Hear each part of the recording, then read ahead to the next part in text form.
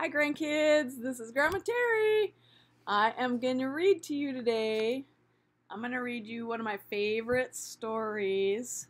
And we're doing it in chapters, okay? And it is called, do you see the white rabbit?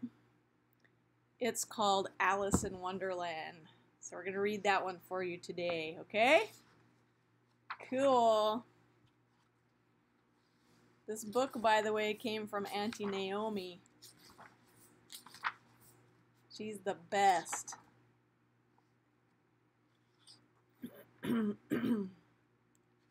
Are you ready? Chapter 1, Down the Rabbit Hole. I'm going to show you the pictures, okay? So that's the first picture. That picture comes later in the story. And then there's the rabbit, the white rabbit. Does he look funny? This story is a very old story. Down the rabbit hole. Alice was beginning to get very tired of sitting by her sister on the bank and having nothing to do. Once or twice she had peeped into the book her sister was reading, but it had no pictures or conversations in it. And what is the use of a book, thought Alice, without pictures or conversations? So she was considering in her own mind, as well as she could, for the hot day made her feel very sleepy and stupid, whether the pleasure of making a daisy chain would be worth the trouble of getting up and picking the daisies, when suddenly a white rabbit with pink eyes ran close by her. There was nothing so very remarkable in that, nor did Alice think it so very much out of the way to hear the rabbit say to itself, oh dear, I shall be too late." When she thought it over afterwards, it occurred to her that she ought to have wondered at this. But at the time it all seemed quite natural. But when the rabbit actually took a watch out of its waistcoat pocket and looked at it and hurried on, Alice started to her feet, for it flashed across her mind that she had never before seen a rabbit with either a waistcoat pocket or a watch to take out of it. And burning with curiosity, she ran across the field after it, and was just in time to see it pop down a large rabbit hole under the hedge. In another moment, down went Alice after it, never once considering how in the world she was to get out again. The rabbit hole went straight on like a tunnel for some way, and then dipped suddenly down, so suddenly that Alice had not a moment to think about stopping herself before she found herself falling down what seemed to be a very deep well. Either the well was very deep or she fell very slowly, for she had plenty of time as she went down to look about her and wonder what was going to happen next. First she tried to look down and make out what she was coming to, but it was too dark to see anything. Then she looked at the sides of the well and noticed that they were filled with cupboards and bookshelves. Here and there she saw maps and pictures hung on pegs. She took down a jar from one of the shelves as she passed. It was labeled orange marmalade, but to her great disappointment it was empty. She did not like to drop the jar, for fear of killing somebody underneath, so managed to put it into one of the cupboards as she fell past it. Well, thought Alice to herself, after such a fall as this, I shall think nothing of tumbling downstairs. How brave they'll all think me at home. Why, I wouldn't say anything about it, even if I fell off the top of the house, which was very likely true. Down, down, down. Would the fall never come to an end? I wonder how many miles I've fallen by this time, she said aloud. I must be getting somewhere near the center of the earth. Let me see, that would be 4,000 miles down, I think. For, you see, Alice had learnt several things of this sort in her lessons in the schoolroom, and though this was not a very good opportunity for showing off her knowledge, as there was no one to listen to her, still it was good practice to say it over. Yes, that's about the right distance. But then I wonder what latitude or longitude I've got to. Alice had not the slightest idea what latitude was, or longitude either, but she thought they were nice, grand words to say. Presently she began again. I wonder if I shall fall right through the earth. How funny it'll seem to come out among the people who walk with their heads downwards. The antipathies, I think. She was rather glad there was no one listening this time, as it didn't sound at all the right word. But I shall have to ask them what the name of the country is, you know. Please, ma'am, is this New Zealand or Australia? And she tried to curtsy as she spoke. Fancy! Curtsying as you're falling through the air. Do you think you could manage it? And what an ignorant little girl she'll think me for asking. No, it'll never do to ask. Perhaps I shall see it written up somewhere. Down, down, down. There was nothing else to do, so Alice soon began talking again. Dinah'll miss me very much tonight, I should think. Dinah was the cat. I hope they'll remember her saucer of milk at tea time. Dinah, my dear, I wish you were down here with me. There are no mice in the air, I'm afraid, but you might catch a bat, and that's very like a mouse, you know. But do cats eat bats, I wonder? And here Alice began to get rather sleepy and went on saying to herself in a dreamy sort of way, do cats eat bats? Do cats eat bats? And sometimes, do bats eat cats? For you see, as she couldn't answer either question, it didn't much matter which way she put it. She felt that she was dozing off, and had just begun to dream that she was walking hand in hand with Dinah, and was saying to her very earnestly, Now, Dinah, tell me the truth, did you ever eat a bat? When suddenly, thump, thump, down she came upon a heap of sticks and dry leaves, and the fall was over. Alice was not a bit hurt, and she jumped up on her feet in a moment. She looked up, but it was all dark overhead.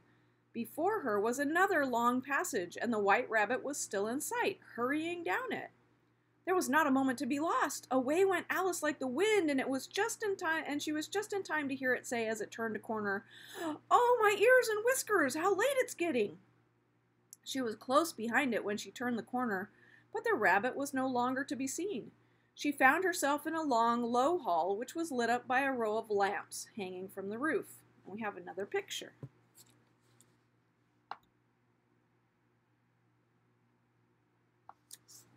What do you think she's going to do next? There were doors all round the hall, but they were all locked. And when Alice had been all the way down one side and up the other, trying every door, she walked sadly down the middle, wondering how she was ever to get out again. Suddenly, she came upon a little three-legged table, all made of solid glass. There was nothing on it but a tiny golden key, and Alice's first idea was that this might belong to one of the doors in the hall. But alas, either the locks were too large or the key was too small. But at any rate, it would not open any of them. However, on the second time around, she came upon a low curtain she'd not noticed before, and behind it was a little door about 15 inches high. She tried the little golden key in the lock, and to her great delight, it fitted. Alice opened the door and found that it led to a small passage, not much larger than a rat hole.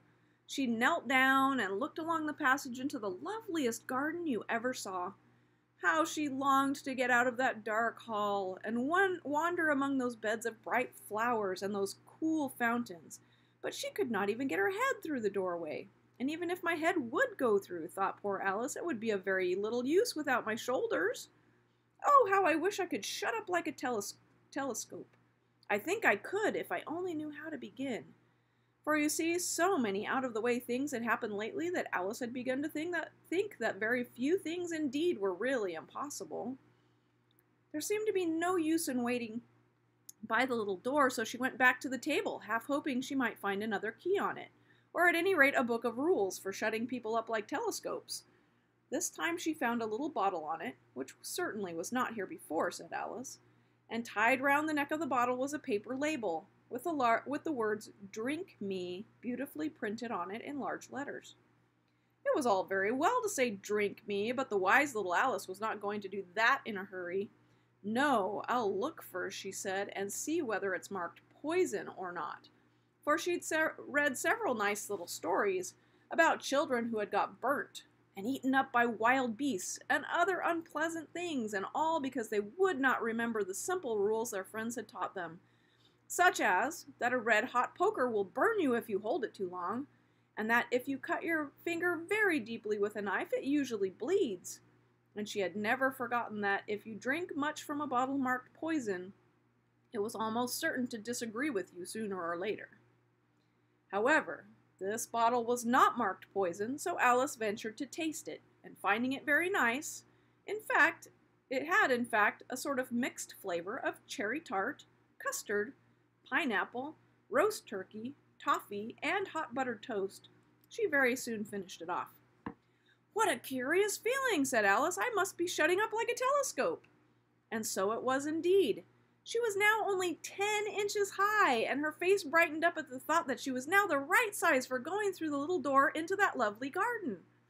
First, however, she waited for a few minutes to see if she was going to shrink any further. She felt a little nervous about this. "For it might end, you know," said Alice to herself, "in my going out altogether like a candle. I wonder what that would be like then."